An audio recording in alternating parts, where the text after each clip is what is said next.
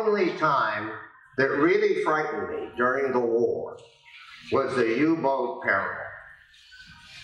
This is what Winston Churchill said in 1940, when the Germans were sinking ships faster than the Brits and the Canadians and the other members of the empire could build them. The U-boat war was the most arduous and prolonged naval battle in all of military history, stretching from 1939 to the very end of 1945, till May.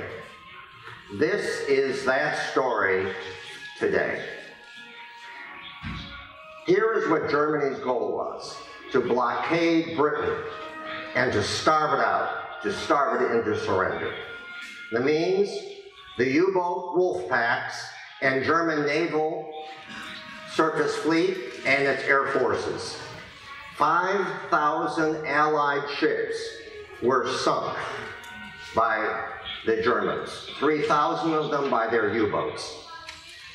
When World War II began, on September 1st, 1939, here is U-boat 47, commanded by Gunther Brenz, and his target was the British fleet. On October 13th, 1939, the U-47 successfully penetrated the British naval home fleet base at Scapa Flow, as you see in the map, is at the top of the British Isles. And there it attacked the fleet. It torpedoed this battleship, the Royal Oak, and it sank in 13 minutes. 833 British sailors died. It then badly damaged a seaplane carrier, and as a result of this, Gunther was named the Bull of Scapa Flow by Adolf Hitler. Unfortunately for him, the Bull died in 1941 when his U-boat 47 was sunk. So now here is a map of the epic battleground. New York to Liverpool. 2,872 terror-filled nautical miles. However, the German Navy in 1939 was underprepared. Hitler had promised the admiral of the German Navy that he would not start the war until 1943. So even though the British were afraid of the U-boats, and even though they didn't have many of them, in fact, they only had 21 boats ready for sea duty when the war started. Now here is a graphic of the most common U-boat, the Type 7. Its range was 9,000 miles, and the Germans built almost 700 of them. Now here, I'm sorry you can't see that too well, the screen is too small, but these are all the other U-boats. The Type 4 had a larger range, and by 1945, the Type 21 would be a radical and revolutionary boat. In fact, it was so revolutionary, the U.S. would copy it after we captured them and turn them into nuclear submarines. More about that later. All right, what was this battleground like? Well, convoys crossing took 9 to 10 days, and the speed was the slowest boat. And in those days, how many Canadians are here? Raise your hands. Without Canada, the Brits would have starved, because it was the Canadian boats, the Canadian Navy, that helped the Brits to fight the convoys. And Britain owes a great deal to its Canadian allies. Slow start for using convoys that were guided and protected by destroyers. Why? Remember, Hitler had just conquered France. The Brits were deathly afraid that they would cross the Channel. So where was the Navy? It was in the English Channel. It was preparing to fight off that invasion. So these convoys were severely damaged at the beginning of the war. Between 1939 and 45, as I said, 5,000 Allied ships were sunk. This included over 2,800 merchant ships, 175 warships. This is 14 million tons of shipping. 2,000 ships were also sunk by German aircraft, mines, and shore batteries. Now here are a few interesting details. Well, first, as I said, there were too few Allied escorts to protect these convoys at the beginning of the war. Most U-boats attacked at night. They were not true submersibles. And their early magnetic torpedoes, just like the ones the U.S. Navy had, were often very unreliable. It was only later with acoustic homing torpedoes that were effective. If you want to see what it was really like, get the movie The Cruel Sea. Watch The Cruel Sea. You can get it on YouTube. And the book, both of them will give you a very, very accurate view of how dangerous and brutal this war was. Now, during the early days, Roosevelt helped the British through a Lend-Lease program. These are pictures of our World War I destroyers that were lent to the Brits so that they would have enough escorts for their convoys. However, these were out of service, and the Brits had to spend a lot of time to get them up to speed and arm them and get the engines running again. So it was not an automatic success for the British. In return, we got 99-year leases in the Virgin Islands, the British Virgin Islands. Now this is a composite map of all the combined shipping routes that we're going to be looking at today. Some are in the North Atlantic, some in the South, and we're also going to look at the Murmansk convoys to Russia. After the fall of France, the Germans, take a look at this map now. Look at all these bases that the Germans built along the coast of France. And of course, off this map, higher up, would be Norway, and they built a lot of submarine bases there. So now they had multiple ways in which to deploy their U-boats. They didn't have to go from Germany through the Baltic.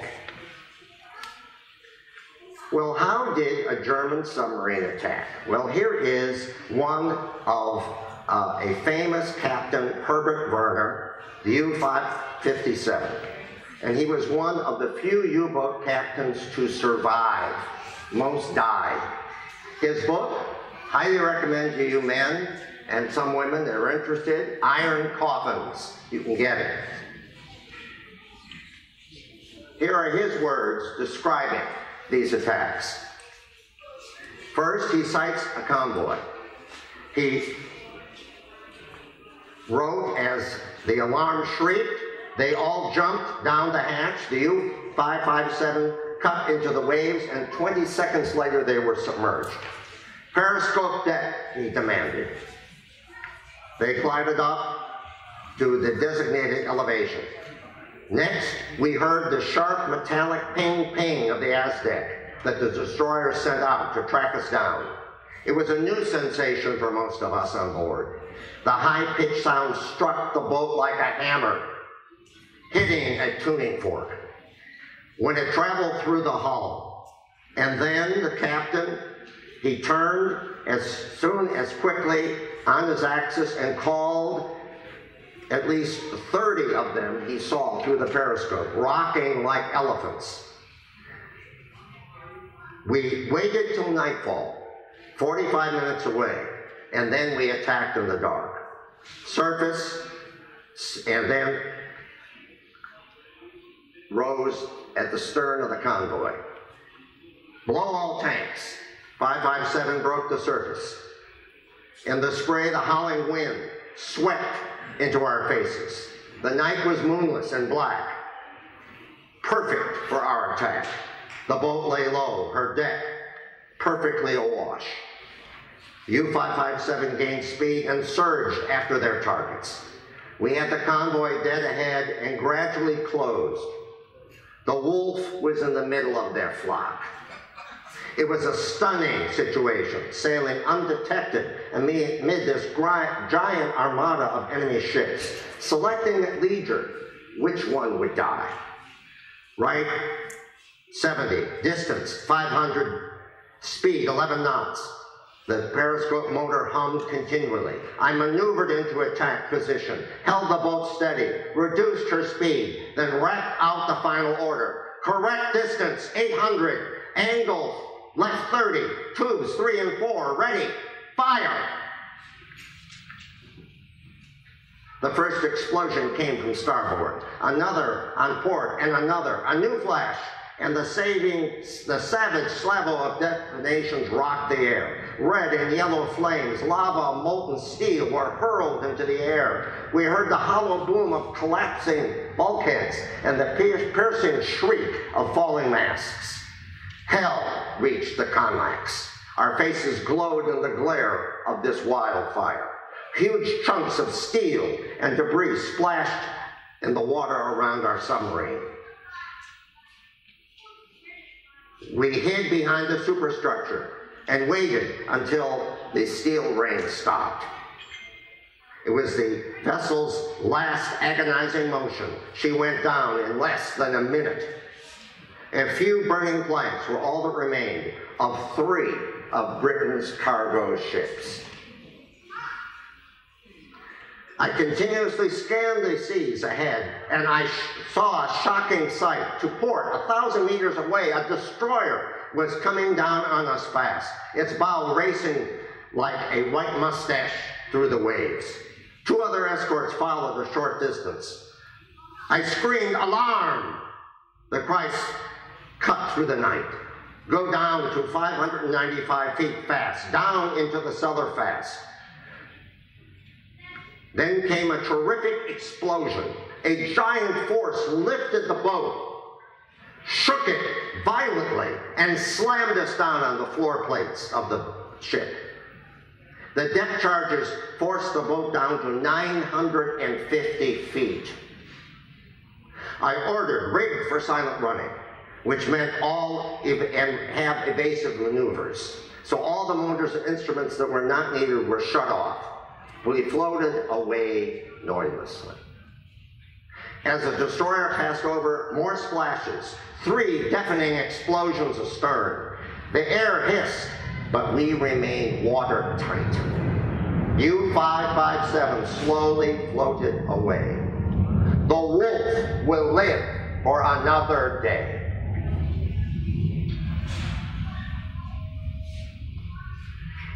As I stated earlier, here's Hitler with his sailors and admirals. He had promised that he would wait till 1943, but then he went to war too early. And as he said, he was a man for the ground. He had a yacht, and at the beginning of the season for sailing, he would lead in his yacht the German fleet into the Baltic. He would get violently seasick. He was a landsman. But it was also a goal to construct a large surface fleet, not just U-boats. During the Second World War, the Germans, and before, this is what they built: 4 major battleships, 6 pocket battleships, which were heavy cruisers, 21 light cruisers, 2 aircraft carriers, only one of which was finished, 45 destroyers, 34 torpedo boats, 130 minesweepers and mine layers. Besides, they built 1,154 submarines. A mighty fleet. Now, Raeder wanted a large surface fleet to engage and sink the Allied convoys, and he also would use U-boats. Here is one of the pocket battleships, such as the Graf Spee. The Graf Spee was 16,000 tons, almost the speed of 30 knots, 6 11-inch guns, 8 6-inch guns, armor belt 2 to 3 inches thick, range 10,200 miles. This was a surface raider that was successful at the early stages of the war, ultimately had to be scuttled in the River Platte in South America because the British Navy caught it there and damaged it, so they scuttled it. Only one of these 6 battleships would survive the war, and it would be used at the Bikini testing ground on the hydrogen bomb with other captured enemy warships to see what would happen to them. There were also 10 merchant ships disguised as merchant raiders, which meant that this ship, that looked like a typical merchant ship, was loaded with guns that would be deployed and force the Allied ships to surrender, take on the crew, sink the ship. Later, those crews would be let off in a neutral port. And they were quite effective. And then there are the battleships. The Bismarck, 50,000 tons, 823 feet long. That's a city block in Chicago.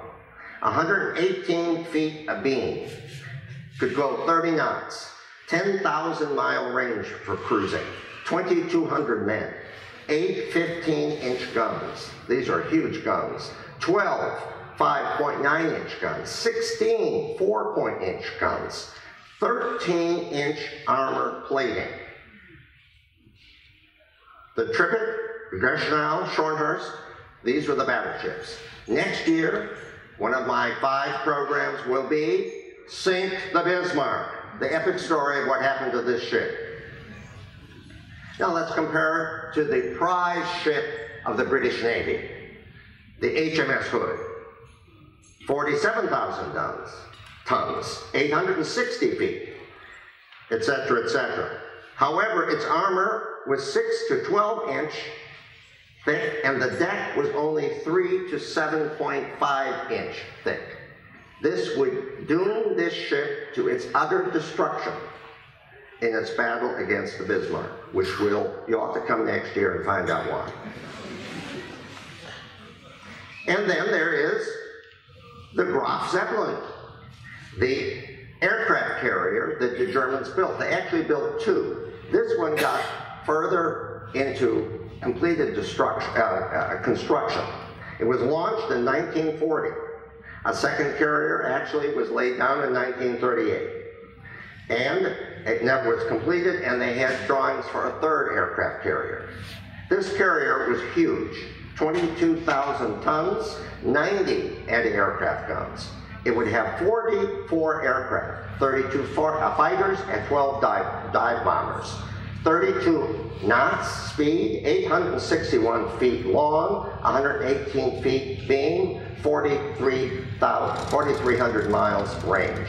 Never was deployed because Goring wouldn't give them the aircraft that they needed for this ship.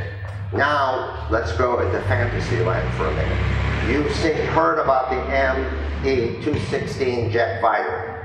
What if, and they had that fighter ready in 1941, and then Hitler wanted a fighter bomber, so they had to redesign it, and it wasn't deployed to the end of 44. Now we'll put the Bismarck at sea with an aircraft carrier and jet fighters in 1941. Think about that for a moment. Chilling, isn't it? This was truly a mighty ship, and with other German heavy cruisers, and with this air element over the Bismarck, things may have worked out differently in the North Atlantic. The Germans also had nautical air attack. Here is the Condor bomber. Hitler had one of these, personally made just for himself.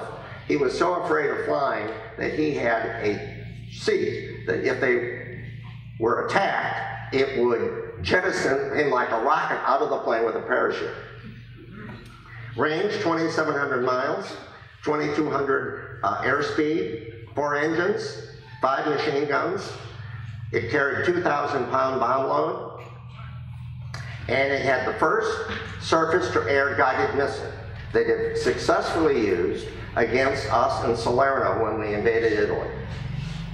They also planned a larger bomber than this to bomb New York, but it couldn't get back. They'd have to parachute and be picked up by a submarine. But there were problems with this bomber. As you can see, it had a very weak undercarriage and airframe. Also, the undercarriage connections for the fuel line were under the plane, so that meant it was very prone to anti-aircraft fire. Now, another very important issue for the U-boats and for aircraft was weather. The Germans wanted a Spitsbergen weather station. Now, Spitsbergen, as you see on this map, if you look carefully here, there's Norway, this is to the north. In 1941, it was occupied by the Allies. In 1943, the Germans attacked and occupied it. There were German weather stations operating on Spitsbergen to the very end of the war. There were also German weather stations in Greenland. In 1942, there were 4 German weather stations so that the U-boats and their air would have that information. However, by October of '44, the last German weather station was destroyed by the Allies. Think about my program on Normandy. Many of you were here. If the Germans had had that information, they would have known that the weather was going to clear on October 6th. And they would have been better prepared for that invasion, but they didn't have this station, so they didn't have that information. Early in 1941, Admiral Perry Noble was appointed as the new commander of the Western Convoy Approaches. He greatly revamped and reorganized the convoy escorts and training methods and procedures. This slide shows the very difficult and dangerous air routes in, naval routes in the North Atlantic. And here is the air gap, as you can see. This is where the U-boats had a field day. They are also around Ireland, because the Irish would not allow the Brits to have air bases, so the Germans had a field day sinking ships coming into Liverpool, coming around Ireland. Also,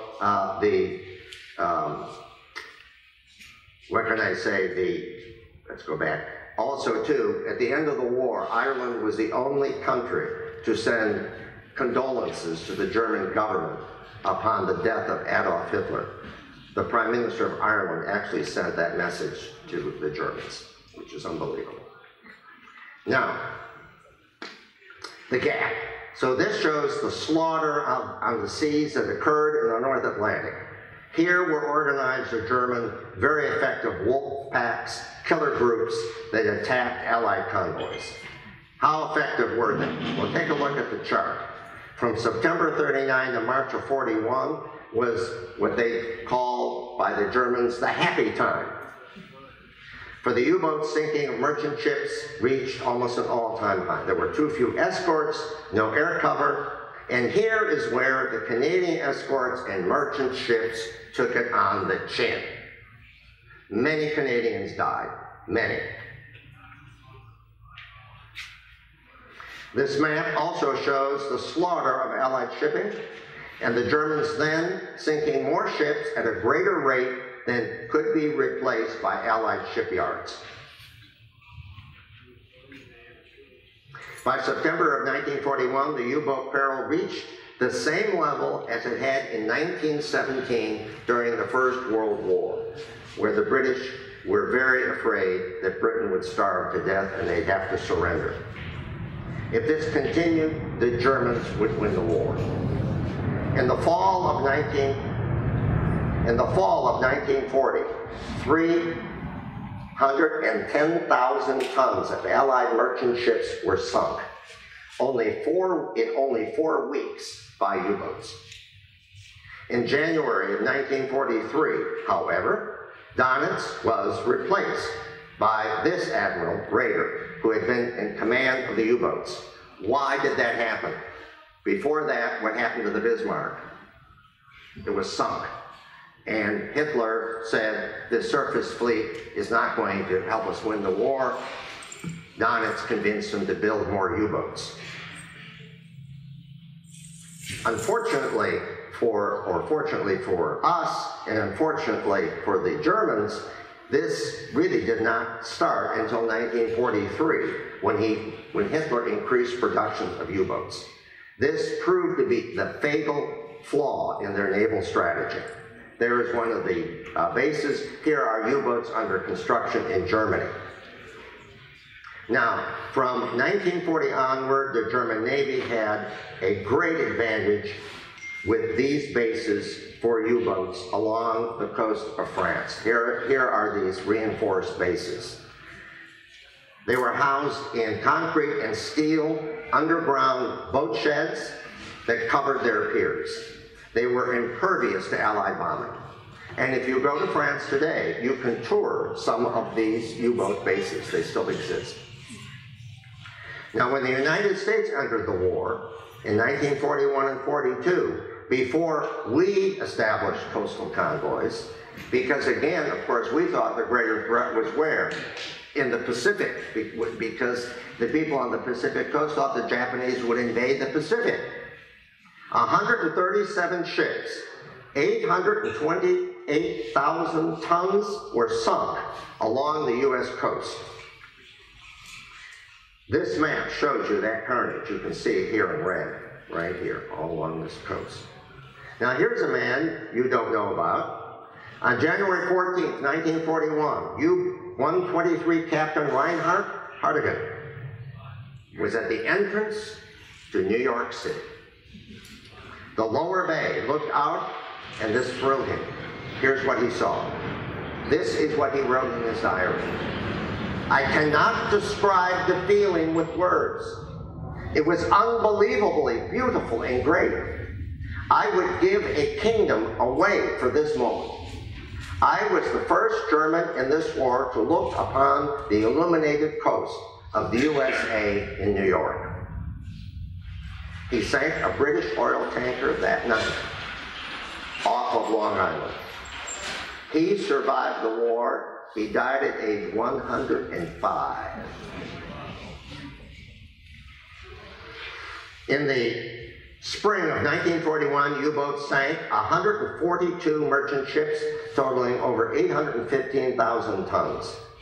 Between 40 and 41, 700 of our merchant ships went down. January to June of 1942, you can see 585 ships, 500,000 tons. Only 6 U-boats were lost. Only 6.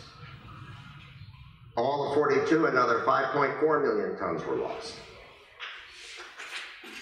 However, the Germans only had 1/3 of their U-boat fleet deployed at any one moment. Why? Well, 1/3 were en route, to or from, 1/3 were in their bases, and 1/3 were deployed, sinking ships. Donitz needed more U-boats, and if he had had them, he'd have won. And remember something, not only does the Army travel on its stomach, the Army travels on the shipping that the merchant marine can bring the supplies to deploy it. And without that, the war would have been lost in Europe. In 1944, the U-505 was captured by the United States Navy intact. It was the first enemy ship captured at sea by the United States Navy since 1815. 59 Germans survived. Here is the U-505 in Chicago, housed intact and refurbished, and now in the interior display at the Museum of Science and Industry in Chicago. I'm selling tickets today if you want to go. They used to have it outside where you could go through the whole boat, but it was exposed to the inclement weather. They brought it inside, cleaned it up, and they have a beautiful display. Here's the arrival in 1954 on the Chicago River by Michigan Avenue Bridge in downtown Chicago. Today at that location, the Architectural Foundation of Chicago will take you on a beautiful river cruise where you will see all the tremendous architecture built along the river of Chicago, old and new. If you come to Chicago, please take that tour. You will love it. And I get a 10% commission. Here is the U-505 pictured here intact in the museum with a torpedo as part of their extensive exhibition. 3 pressure compartments are divided into 7 watertight rooms. The door pressure limit was 398 feet below sea level. Among these 6 rooms, here's what you'll see. First, the forward torpedo room, the control room, the crew bunks. They never were cold. They were perfectly heated because they had to share them. People going off duty immediately came in and they got back on duty, etc. So it rotated all the time. The engine room. diesel engines and the electric engines supplied by battery. The radio room. And here, of course, was the privilege of rank, the spacious captain's cabin. The U-boat was in perpetual motion, humidity intolerable, moisture on everything, food turned rotten, bread mildewed, clothes were clammy because they never dried. This was why they were called pig boats, because they smelled.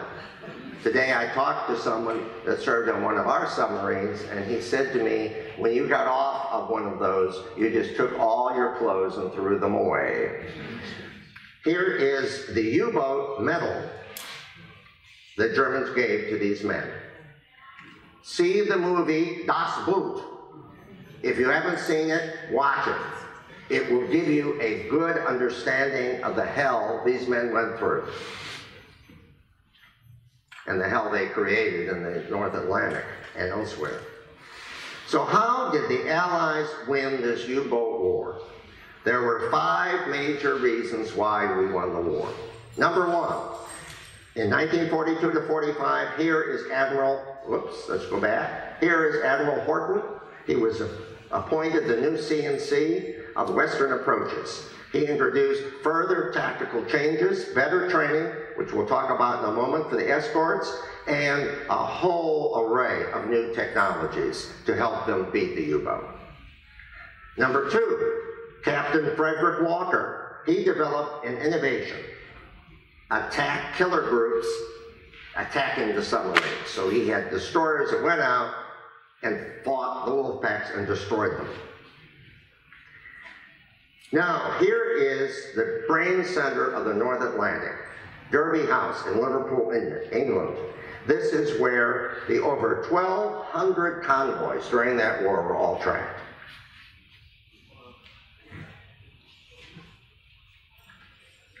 Pictured here, though, is the real heroes, the naval wrens of the British Navy.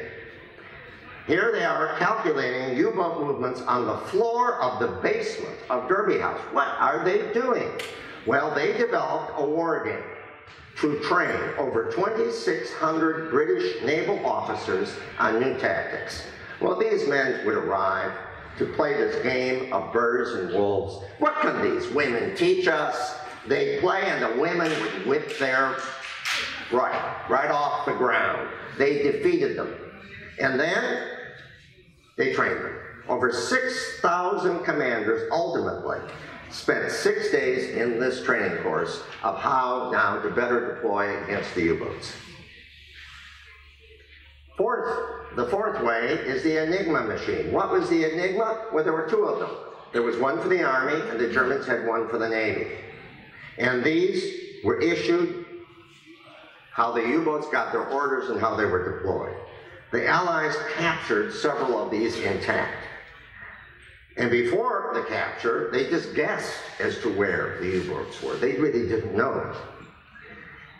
The Germans broke, the Allies, the British, broke the German code. They called it Ultra. Very few people knew about this. And this is where they were able to decode the German messages. The code breakers were at Benchley Park, UK. And using early computers, they broke those codes. And if the Germans changed the codes, and they would, they had to scurry to re-establish their ability to decode them. Enigma and The Imitation Game, 2 great movies that show you what went on. And if you go to England today, you can tour Benchley Park and see how they did it. Here is one of the first computers used to break the code, and that ain't IBM. That was Brit. Now, Abel Parnassus, who is the head of German intelligence, he was a naval admiral, but he suspected that the Enigma machine's code had been broken. But no one would listen to him. The Germans thought this is unbreakable. Later, he was part of the 1944 assassination attempt to kill Hitler, and he was executed shortly before the end of the war. 5th reason, the Allies introduced all these new offensive weapons to destroy. First, the Hedgehog. These were spigot mortar fired by escorts. Second, the B-24 Liberator bombers. They were equipped with ley lights. These were aircraft anti-submarine searchlights that illuminated the U-boats at night on the surface. And of course, these planes had bombs that destroyed the U-boats. Huff Duff, another defensive device. High-frequency radio detection systems that tracked the U-boats, and new advanced radars that were more effective. And then the birth of escort carriers. That escort carrier started its life as a freighter. They took off the top and put a flight deck on it. They carried fewer planes, but they could be used to shadow convoys, because with a plane in the air,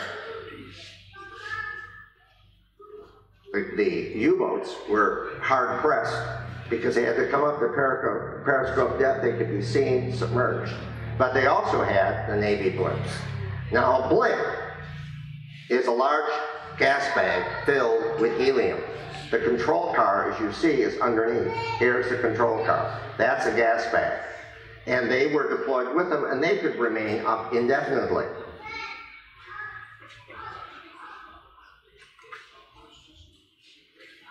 These first carriers were used in the North Atlantic, and then they were used in the Pacific when we attacked these islands. Many of these carriers were effective in bombing the islands against the Japanese. And at the Battle of Leyte Gulf, it were these escort carriers that saved us from a huge defeat. Those of you that heard that program a year or two ago will remember that incident. So, the blimps would cruise at about 750 feet. They had radar, they had 50 caliber machine guns, they had bombs, and these airships were with the convoys. 10 airship bases along the Atlantic coast, or 5 along the Atlantic, 2 in the Gulf, 3 in the Pacific. 1 blimp was shot down by a U-boat, and we deployed hundreds of these. It'll also interest you, and some of you may remember, that Goodyear had a whole service of these blimps carrying people across the United States during the 1930s at different airports. All right, and then the TBM Avenger, the U.S. 10th Fleet. So these were the aircraft that were part of the anti-submarine group. They were highly effective in destroying submarines. Now, the 7th reason why we won is we built a huge number of ships. Between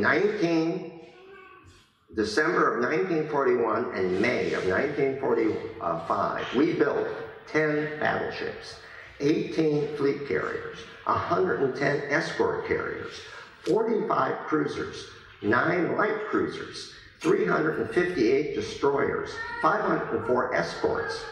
And today I interviewed a lady whose father was at Portsmouth, and he was part of the group that built 355 submarines. In fact, he also worked on building the first atomic submarines at Portsmouth Naval Yard, based on German design initially. We'll look at in a minute. But we also built 2,700 Liberty ships. These ships were welded together, and they were built on average of 42 days. And you can tour a Liberty ship in San Diego. It's sitting there. In fact, that Liberty ship sailed to Normandy for the 50th anniversary of D-Day, staffed by Liberty ship crew. They sailed through the Panama Canal to France, toured French ports and British ports, and sailed back. And now you can see that ship. But we just built so many ships that Germans could not sink everything that we put up. Here's the rapid construction that's tipped the scales that help us win the war. The turning point in the Battle of the Atlantic began in April of 1943, as you can see from this slide. where U-boat sinking started plummeting. These continued to decline because of increasing U-boat losses, improved Allied training, equipment, more warships, etc. A good example, the Germans in April of 1943 sank we sank 14 U-boats in April of 43. In May, we sank 41 U-boats. In fact, 40% of all the U-boats were lost in 1943 alone. In fact, it got so bad that Donitz had to withdraw all the U-boats from the North Atlantic. Another important fact was the transport of our troops. The Queen Elizabeth, the Queen Mary, the SS America, the SS West Point, they could take across an entire division at once. They were high speed. They could travel at 28 knots, faster than the U-boat could target them, and none of them were ever lost on any of these troop ships. Now, the Germans did bring about countermaneuvers. They put more anti-aircraft guns. They put all-around radar. They put a snorkel tube, which gave an air supply to the sub when it was submerged. And they had something called the Fuki, a triple-blade rotor helicopter attached to the deck of the sub that would go above to give them better reconnaissance. Now, here are some interesting stories about U-boats that you've never heard about. In September 1942, the U-156 sank a British passenger liner, Laconia, off of Africa. The sub then tried to save the people. That's what you see on the deck. And they sent out radio signals to Vichy, France, African colonies. Vichy was a pro-German government after France fell, to come and take these people away.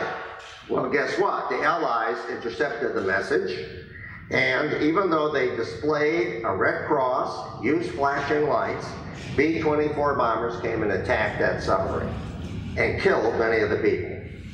As a result, Donitz ordered no more U-boat attempted rescues. Of the 2,700 people that they saved, only 1,100 arrived in the French colonies. There's the Red Cross they had deployed on the ship. Now, the Allied convoys to Russia, to Murmansk, after Germany attacked Russia in June of 1941, Lend-Lease was extended to Russia. Archangel and Murmansk, both were used, mainly Archangel because the Germans got very close to Murmansk to taking it. The weather was absolutely abominable. If some of you take a cruise to northern Norway, I hope it's a great season for you because the weather can be very bad. The German U-boat attacks by air, a good example, March of 1943, a convoy of 40 ships, a third of them were sunk by German U-boats and by air. And also the Germans deployed their surface, they had some of their surface navy, a constant threat to those convoys. Here's the Condor attacking Norway, and the threat of attack by the naval warships was always rampant. Here's a picture of a pilot painting another ship killed on his Condor aircraft. Now here is a very unusual voyage of the 511. They left the base in France on May 10th, 1943, and they arrived in Penang, Malaysia on July 16th, 1943. Then the U-boat crossed the South China Sea, and on August 8th, 1943, they arrived in Kure Naval Base, Japan. They delivered this advanced submarine to the Japanese, and then they trained them on how to use it. Here is a picture of the crew. The last was a banquet they had with the Japanese, and here's a picture of the crew they trained. They were marooned in Japan for the rest of the war, the Germans, and they operated an Italian submarine to bring cargo to Japanese bases because we sank their whole merchant marine, so the Japanese were starving. So they used these men to deliver supplies. This German crew did not get back to Germany until 1947.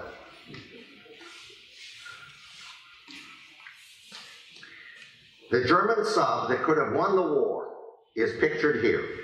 This is the Type 21. This was developed, but was not deployed until late 44 into 45. The speed on the surface was 15 knots. Underwater, 17 knots. The range, 22,000 miles. 15,000 miles submerged. Depth, 787 feet. It was air-conditioned, climate-controlled. It had extremely quiet electric motors that could not be detected by the Allies. After the war, it was closely examined, that technology, and much of it was defective, but we perfected it.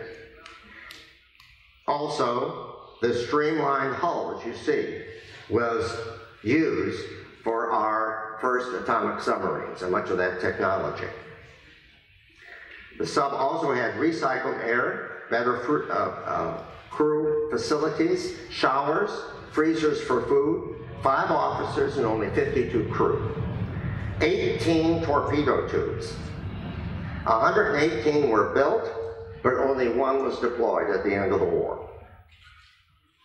So that was quite a miracle for us again, the delay of these ships. Another unusual thing was Operation Caesar. February of 1944, the U-864 was sent to Japan, packed with advanced technology for the Japanese, advanced rockets and jet aircraft. December 5th, 1944, they left Penang, Norway. The British submarine Venturer knew about it. It laid in wait for the sub. Ultra intelligence told the British that this sub was coming. Off the Norwegian coast, with the help of Norwegian underground, the Allies made contact with that submarine, and the U-864 realized that they were being hunted. But the Venturer fired a spread of 4 torpedoes and sank the U-804. This was the first time in naval history that the submarine sank another submarine while both were submerged. The U-977, famous boat, some say it carried Hitler. Didn't. Now we're May 2nd, 1945. Now Germany surrendered on May 6th and again on May 8th. And they're ordered to go to Southampton and sink shipping. May 5th, they're ordered to surrender. The captain lets off 16 crew that don't want to go, but he decides to sail to Argentina. 66-day cruise. May 10th to July 14th, often submerged. August 17th, he arrives in Argentina and surrenders to the Argentine Navy. Well, now there's also an alternative story. Now we'll go into fantasy land. It begins true enough. In 1938-39, the German Antarctic expedition established New Swabia. That's what you see here on this map. Here it is, New Swabia. The myth is that Hitler and Eva escaped to New Swabia. Hitler and Eva got on the U-977, went to a secret Nazi base in Antarctica, and then we operated Operation Hijack and used atomic bombs to destroy the base and German flying saucer aircraft. Isn't that wonderful? Hitler's still alive, he's frozen. They're waiting to unfreeze him. What were the final results of the U-boat war? Many U-boats surrendered in their German ports. We seized the prototypes of those submarines, the advanced subs. May of 1945, off Rhode Island, the U-853 was the last subboat sunk by the United States Navy. Allied losses. Terrible, as you see from these numbers. 93% of the U-boats deployed were lost. 93% of the submariners deployed died.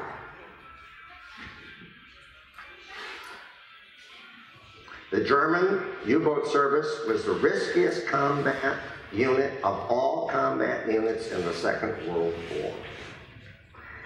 60 U-boats were deployed to the Mediterranean by the Germans. None survived. Final conclusions. For both sides, the U-boat war was a very bitter and painful struggle. For almost 6 years, it became the most prolonged and arduous naval campaign in history.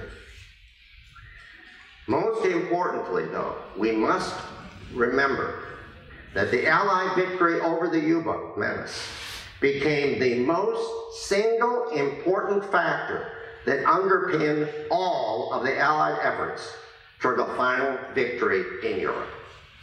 Thank you.